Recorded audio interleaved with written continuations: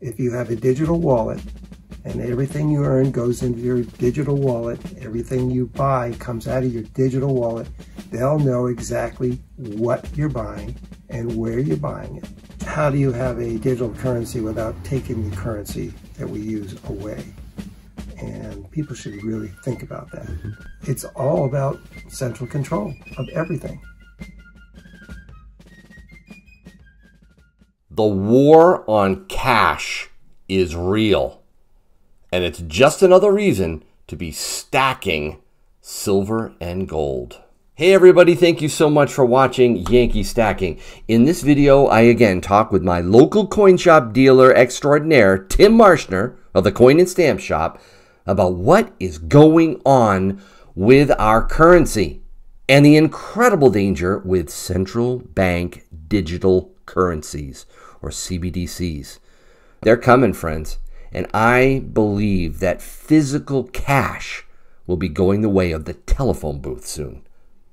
I also hear from a Yankee Stacking viewer and Silver Stacker who popped in while I was there at Tim's coin shop, and he shared his experience with his bank. And I'm going to ask you to do one more thing, something I rarely ask you to do.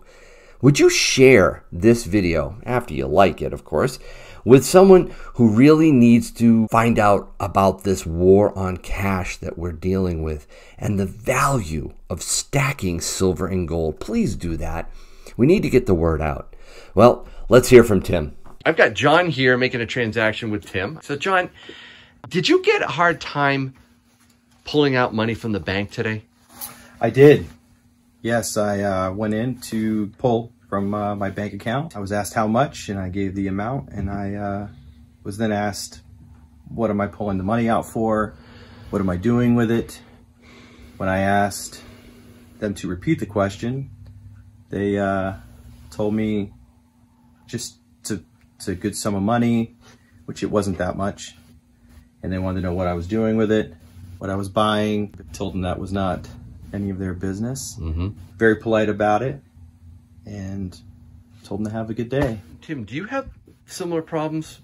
Making deposits, yeah. 5,000, 6,000, 8,000, not even near 10,000. They're asking to see my license, and they all know me, okay?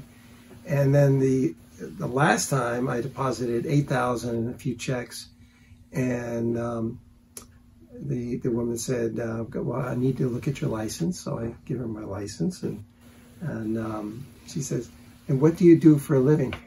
And I said, I own the coin and stamp shop that's on the deposit slip there. But she didn't faze her. That she was doing what she was told to do, and it's linked to my account, because when they're putting the cash in the computer, it says you need license and identification and right. what this person does for a living. So now I have a niece and nephew who have worked in the banking industry, and they said that is nothing new. They're told in their training that they are supposed to ask every time someone pulls out. Is there a war on cash? Yeah, I think it's in preparation for, what they think is going to be a digital currency. I mean, they literally think that everybody, Social Security, IRS is going to be part of this digital wallet that everybody gets. And then, if they want to give benefits to just people who are here illegally that come across the border, the first thing they'll get is the digital wallet, so they give them benefits, and it's catastrophic. And people need to wake up, because it's happening more every day.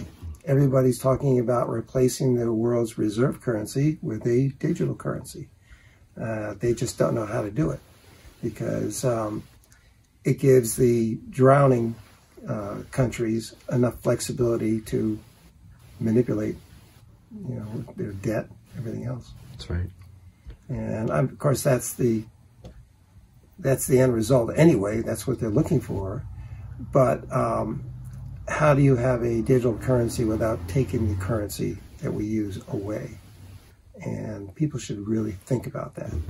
If they take away, give you a digital wallet, and everything you buy comes out of your digital wallet. Everything you earn, or everything for things you sell, go into your digital wallet. What freedom do you have to do anything? That's the beauty of this stuff right here. I can transact with you, and there's no record, right? There's no tracing of this. It's currency I give to you, and I can do it to my neighbor. I could do it to... You have the ability to spend your money that you worked for the way you want to spend your money. If you have a digital wallet, and everything you earn goes into your digital wallet, everything you buy comes out of your digital wallet, they'll know exactly what you're buying and where you're buying it. Because there's a great big computer down in Washington, or actually it's out in Utah, waiting for all this information so they can control your life, every aspect of your life. But it's so beneficial to us, though. We don't have to worry about the evil stuff that may be lurking on top of this linen. You don't ever have to fill out a tax form. Exactly. They'll do it for you. I mean, literally, if it goes out of your digital wallet to a doctor's office, then there's a deduction, a medical deduction. Okay. If it, if you buy things at Staples, you'll have to determine which of what you bought is office deduction, which is something for your personal use. I mean, the ramifications are absolutely terrible. And it's all about central control of everything. Digital currency is probably the worst option. But that was the whole plan of the G7 meeting. It was, how do we get to a digital currency? Why? Because the euro was formed without any consideration for the individual countries to pay down their debt. They have no way of paying their debt. So they're drowning in debt. And the ECB originally said, well, we can issue bonds. Well, they tried that. Nobody bought the bonds. And they didn't want to have to buy them themselves, but nobody else will buy the bonds. But that doesn't help the individual countries. All the Mediterranean countries plus Ireland are drowning in debt. It is the essence of the digital age of socialism, and it's absolute control is what it is. I mean, if you have this digital wallet, and everything, you sell something at a yard sale, it has to go into your digital wallet. Everything goes into that. Then there is a central authority that knows everything about your life. They know when you buy a donut or a cup of coffee. Tim, this is what millennials especially, but all of us have been ceding to governments, to companies, our personal privacy. We give it up so quickly. I see kids saying, oh, they want all this. I want to play this game. I want to download this app. People will give up everything. Whether it's, information in TikTok to China, it doesn't matter. And I think we've sort of built this mindset now, especially in the West, in America, that, I don't care if they have my information. They probably have it already. What they care about is getting stimmy. The thought of the Federal Reserve injecting currency directly into that wallet you were talking about, it's a sugar rush. They'll accept it. They don't care about privacy as much as they care about getting what's coming. Yeah, and that's kind of short-sighted, because the net result will be they'll be able to decide what you can afford. Okay? And it doesn't matter if it's where you send your kids to college or, what you can buy for a car. They'll decide what you can afford. Central planning on steroids. On steroids. It's going to be a lot like what China is implementing.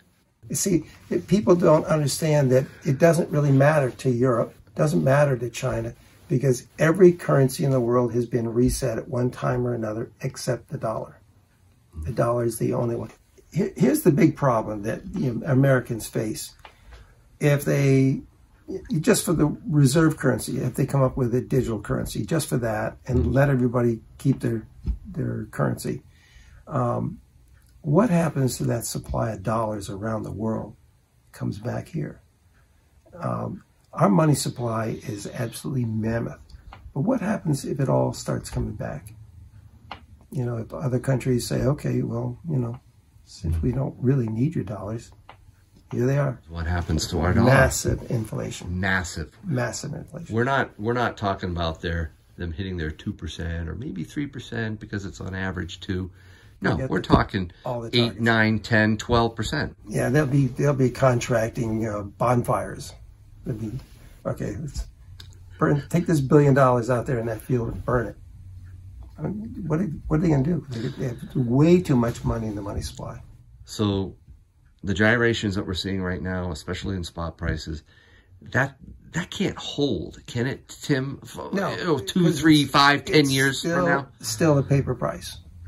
I mean, does that mean that we're losing customers because nobody wants to buy gold anymore? No, it's just the opposite. People are going to look at the spot price and say, wow, how come I'm still paying $2,000 for this one? We're down in the 17, 18 range. Well, that'll all even out eventually. But right now, premiums haven't budged. The premiums haven't changed, but that still brings the final price down.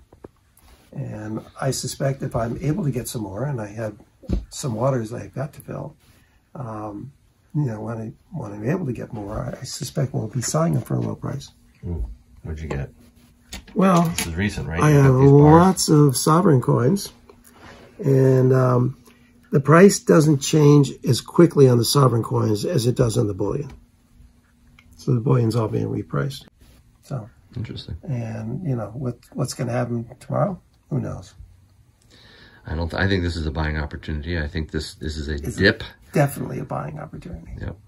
All right. Thanks, Tim. Great words from Tim. And that is why I am stacking more silver. I just got my 8th tube of Canadian maple leafs.